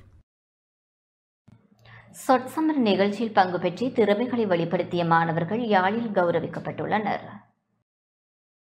லேண்ட் தொலைக்காட்சியின் சொற்சமர் நிகழ்ச்சியில் பங்கு பெற்றி தமது திறமைகளை வெளிப்படுத்திய மாணவர்கள் கௌரவிக்கப்பட்டுள்ளனர். கடந்த வாரங்களில் சொற்சமர் நிகழ்ச்சியில் பங்கு பெற்றி தமது திறமைகளை தொலைக்காட்சியில் வெளிப்படுத்திய மாணவர்களுக்கு தொலைக்காட்சியின் அனுசரணையில் அன்பளிப்பு செய்யப்பட்ட ஊக்குவிப்பு பணம் மாணவர்களுக்கு வழங்கி வைக்கப்பட்டது. யாழ்ப்பாணம் மகாஜன கல்லூரியில் நடைபெற்ற நிகழ்வில் மகாஜன கல்லூரி, அருணோதய கல்லூரி, யூனியன் கல்லூரி மாணவர்கள் பங்கு பெற்றிருந்தனர். அதிபர் மணிசேகரன் தலைமையில் நடைபெற்ற நிகழ்வில் ஆயிரக்கணக்கான மாணவர்கள் மற்றும் ஆசிரியர்கள் என பலரும் கலந்து கொண்டனர். சுன்னாகம் ஸ்கந்தவரோதய கல்லூரி மற்றும் மகாஜன கல்லூரிகளில் கூத்து நிகழ்வு இடம்பெற்றது. யாழ்ப்பாணம் வலிகாமம் கல்வி வலயத்துக்குட்பட்ட பாடசாலைகளில் போதைப்பொருள் பாவனையிலிருந்து விடுபட்டு ஆரோக்கியமான மாணவ சமுதாயத்தை நல்வழிப்படுத்தும் நோக்கில் கூத்து நிகழ்வு இடம்பெற்றது. வலிகாமம் கல்வி வலயத்தின் நாடக பாட ஆசிரியர்கள் ஒன்றிணைந்து குறித்த நிகழ்வை ஏற்பாடு செய்திருந்தனர். சுன்னாகம் ஸ்கந்தவரோதய கல்லூரி மற்றும் மகாஜன கல்லூரிகளில் வலய நாடக பாட ஆசிரியர் ஆலோசகர் விஜயரத்தினம் தலைமையில் இடம்பெற்ற நிகழ்வில் மாணவர்கள் கலந்து கொண்டனர். அம்பலாங்கொடை, அகோங்கல்ல, மேட்டியகொடை போலீஸ் பிரிவுகளில் பாதுகாப்பு பலப்படுத்தப்பட்டுள்ளது. தொடர்கொலைகள் மற்றும் குற்ற செயல்கள் காரணமாக அம்பலாங்கொடை, அகங்கல்ல, மேட்டியகொடை போலீஸ் பிரிவுகளில் பாதுகாப்பை பலப்படுத்த நடவடிக்கை எடுக்கப்பட்டுள்ளது. போலீஸ் விசேட அதிரடிப்படை, கடற்படை மற்றும் ராணுவத்தினர் பாதுகாப்பு நடவடிக்கையில் ஈடுபடுத்தப்பட்டுள்ளனர். இதேவேளை புலனாய்வு பிரிவினர் மேற்கொண்ட சோதனையின் போது ஊரகஸ் மகந்திய போககல பிரதேசத்தில் உள்ள பாழடைந்த வீடொன்றிலிருந்து பல ராணுவ சீருடைகள் கண்டெடுக்கப்பட்டுள்ளதாக தகவல்கள் வெளியாகியுள்ளன. மன்னாரில் காணாமல் ஆக்கப்பட்டவர்களின் உறவுகள் இன்று போராட்டத்தில் ஈடுபட்டனர். மன்னார் மாவட்ட வலிந்து காணாமல் ஆக்கப்பட்ட உறவுகளை தேடும் குடும்பங்களின் சங்கத்தின் ஏற்பாட்டில் மன்னார் பஜார் பகுதியில் இன்று காலை 11 மணியளவில் கவனிப்பு போராட்டம் ஒன்று முன்னெடுக்கப்பட்டது. மன்னார் மாவட்ட வலிந்து காணாமல் ஆக்கப்பட்ட உறவுகளை தேடும் குடும்பங்களின் சங்க தலைவி மனுவல் உதயச்சந்திரா தலைமையில் இடம்பெற்ற குறித்த போராட்டத்தில் காணாமல் ஆக்கப்பட்டவர்களின் உறவினர்கள், பெற்றோர் என பலர் கலந்து கொண்டிருந்தனர். போராட்டத்தில் ஈடுபட்டவர்கள் பல்வேறு பதாதைகளை ஏந்தியவாறு போராட்டத்தில் ஈடுபட்டனர். வேண்டும் வேண்டும், சர்வதேச விசாரணை வேண்டும், எங்கே உறவுகள் எங்கே, வீடுகளில் வைத்து கொண்டு சென்ற உறவுகள் எங்கே, வெள்ளை வேனில் கொண்டு சென்ற பிள்ளைகள் எங்கே, ஓஎம்பியும் வேண்டாம், 2 லட்சமும் வேண்டாம், சரணடைந்த உறவுகள் எங்கே உள்ளிட்ட வாசகங்கள் எழுதிய பதாதைகளை ஏந்தியவாறு போராட்டத்தில் ஈடுபட்டனர். ஐநாவில் இன்றைக்கு 53வது பேரணி நடந்து கொண்டிருக்குது. எங்களுக்கு ஒரு நீதி ஒன்று கிடைக்க வேணும்னு சொல்லி இதில் இப்படியே நாங்கள் 15 வருஷமாக ரோட்டில் நின்று போராடி கொண்டு நிற்கிறோம். எங்களுக்கு ஒரு நீதி ஒன்று கிடைக்க இல்லைன்னு சொல்லி, ஆனால் ஐநாவையும் நாங்கள் நம்பிக்கொண்டிருந்த நாங்கள் எங்களுக்கு ஒரு நீதி ஒன்று கிடைக்கும்னு சொல்லி அந்த நீதியும் காலதாமதமாக போய்கொண்டிருக்குது. இந்த கூட்ட அமர்விலையாவது நாங்கள் காணாமல் போன அம்மாக்கள், இந்த பாதிக்கப்பட்ட உறவுகளாக எங்களுக்கு ஒரு நீதி ஒன்று கிடைக்க வேணும்னு சொல்லி இந்த காணாமல் போன அம்மாக்கள் இன்றைக்கு ரோட்டில் நின்று நாங்கள் இந்த கவனிப்பு போராட்டத்தை செய்து கொண்டிருக்கிறோம். 15 வருஷ காலமாகவே இந்த போராட்டம் செய்து கொண்டிருக்கிறோம். இலங்கை இராணுவத்துக்கு சரி, இலங்கை அரசுக்கு சரி, யாருக்கா இருந்தாலும் இது விளங்கி கொண்டு இருக்குது. ஆனால் இருந்தாலும் எங்களுக்கு ஒரு நீதியும் பதிலும் ஒன்றும் கிடைக்கல. நாங்கள் ஒப்படைச்ச பிள்ளைகள்கிட்டையும் உயிரோட கொடுத்த பிள்ளைகளுக்காக தான் நாங்கள் இன்றைக்கு போராடி கொண்டிருக்கிறோம். இப்போ புதவுகுழிகள் கிளம்பி கொண்டிருக்குது, ஒவ்வொரு புதவுகுழிகளாக கிளம்பி கொண்டிருக்கு. அதே மாதிரி முல்லைத்தீவில் ஒரு புதவுகுழி ஒன்று கிளம்பி இருக்குது. இராணுவ முகாம்களை அகற்றினால் புதவுகுழிகள் இன்னும் கூடுதலாக வரும். என்னன்னு சொன்னால் இராணுவ முகாம்களுக்குள்ள இருக்கிற இடங்களுக்குள்ள புதவுகுழிகள் இருக்கு. நாங்கள் ஈழத்தில் பிறந்த நாங்கள் இன்று எங்கள் ஈழம் எங்களுக்கு வேணும். எங்கள் மக்கள்கள் இன்றை அழிந்து கொண்டிருக்கிறார்கள். நாங்கள் இன்றைக்கு ரோட்டிலும் காட்டிலும் வெயிலிலும் வேனலிலும் நாங்கள் மழையிலும் நனைந்து எங்கள் உறவுகளை தேடிக்கொண்டிருக்கிறோம்.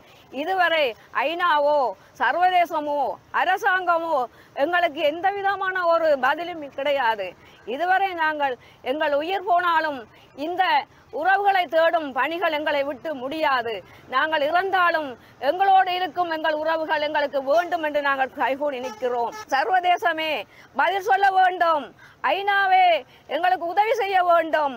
அரசாங்கம் இதை திரும்பி பார்க்க வேண்டும்.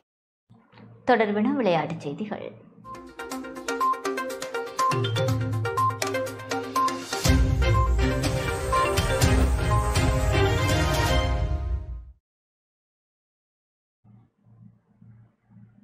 மட்டக்களப்பு ஆரையம்பதி பாலமுனை முகைதீன்ஸ் விளையாட்டுக் கழகம் தனது 35வது வருட நிறைவையொட்டி உதைப்பந்தாட்ட தொடரை நடத்துகிறது. மட்டக்களப்பு ஆரையம்பதி பாலமுனை முகைதீன் விளையாட்டுக் கழகம் தனது 35வது ஆண்டு நிறைவை முன்னிட்டு மின்னொலியிலான உதைபந்தாட்ட போட்டியொன்றை நடத்துகின்றது. மட்டக்களப்பு மற்றும் அம்பாறை உதைபந்தாட்ட லீக்குகளை பிரதிநிதித்துவப்படுத்தும் 22 கழகங்கள் இந்த தொடரில் பங்கேற்கின்றன. சுற்றுப் போட்டியின் ஆரம்ப நிகழ்வு கழகத் தலைவர் நௌசாத் தலைமையில் இன்று இடம்பெற்றது. இத்துடன் இன்றைய நாளுக்கான செய்தி அறிக்கைகள் யாவும் நிறைவுக்கு வருகின்றன. மீண்டும் நாளை காலை எமது பிரதான செய்திகளை எதிர்பாருங்கள். தொடர்ந்தும் டான்ஸ் செய்தியோடு இணைந்திருங்கள். வணக்கம். அனுசரணை வழங்கியோர் ஏமாற்றுக்காரர்களிடம் அகப்படாமல் 1989 அழைத்து வெளிநாட்டு வேலைவாய்ப்பு பணியகத்தில் பதிவு செய்யும்.